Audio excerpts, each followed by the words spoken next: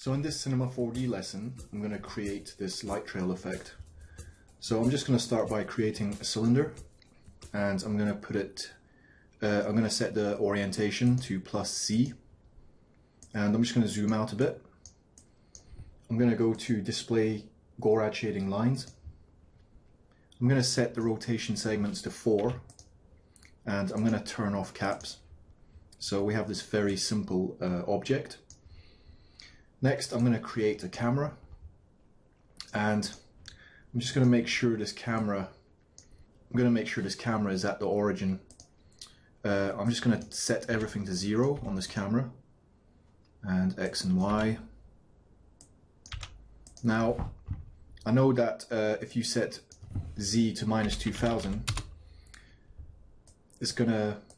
the focus point is going to line up perfectly with the center of the cylinder, because the camera's got a focus distance of 2000 centimeters by default. So I'm just going to make this camera a child of the cylinder, and I'm going to click on this viewport, and I'm going to look through the camera. So I'm going to click here, and as you can see, we're looking straight on at the object.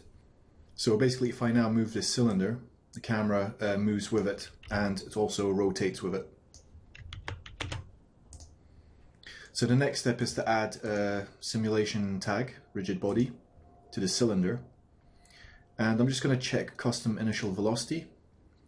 And the initial linear velocity, the Z direction, I'm going to set to 200 centimeters. So what this basically does is, if we play back the simulation, the object is moving along Z. One thing we have to change is the gravity, so it's not falling down. So I'm just going to go to Edit Project Settings, Dynamics, General, set gravity to 0, so it's just floating in space.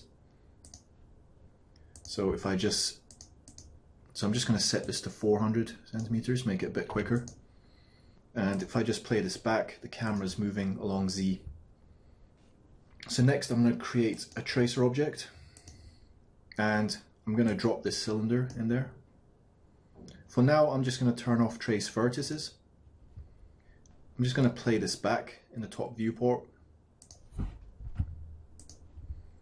So I'm just going to, we actually can't see anything because the tracer is so thin. So I'm just going to add a vibrate tag to the cylinder. Tags, Cinema 4D tags, vibrate. And I'm going to choose position and rotation. I'm going to make the frequency 1 so it's not so jittery. And then amplitude I'm going to set to 22, just set them all to 22, and rotation maybe 9. I'm just going to start with these values. I'm going to have a look at it in my perspective view, so I'm just going to play it back. And we can kind of see the tracer forming. And I'm just going to turn off the grid, and I'm going to increase the speed of this cylinder. It doesn't seem to be quick enough, so I'm just going to set this to 1400, and I'm just going to play it back. Now it's much quicker. We can see this kind of ribbon forming.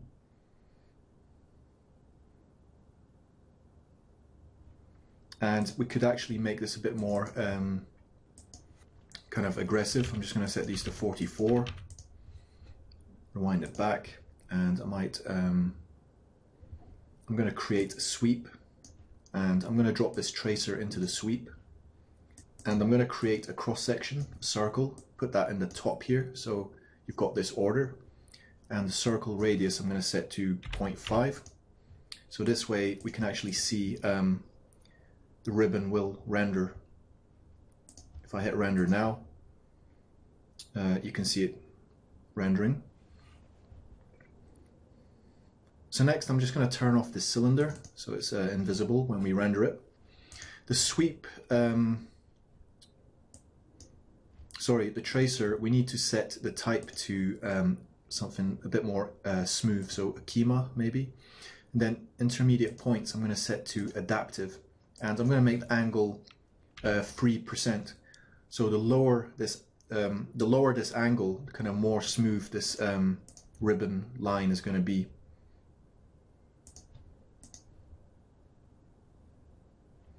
I'm just going to create a quick material.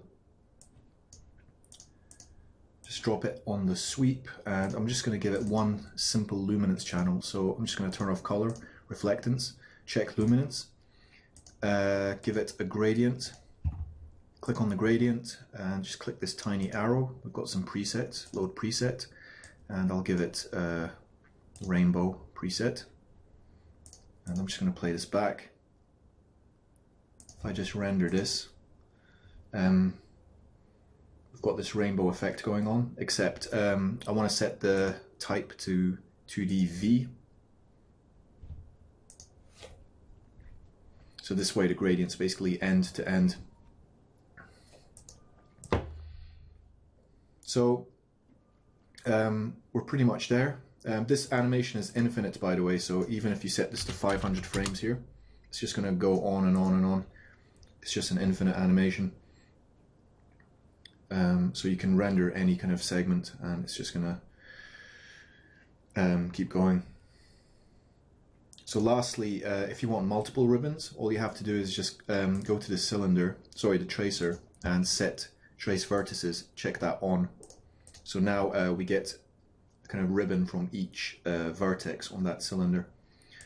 And if you want to bring them closer together so they're all just coming out the center, just simply make that radius of the cylinder very small, like 5 centimeters. And now it seems like they're all coming from the same spot. So that's a pretty cool effect.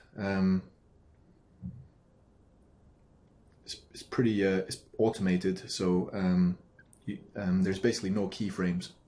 So it's a pretty interesting effect, and should look quite nice if you render it, add some depth of field. You might want to play around with the gradient settings, because the problem with this gradient is basically towards the end it becomes one color, because the length keeps getting longer and longer, so the gradient basically stretches until it's just one color. So you might just want to fiddle around with those settings, but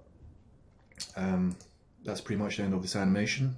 And please share this, and thanks for watching.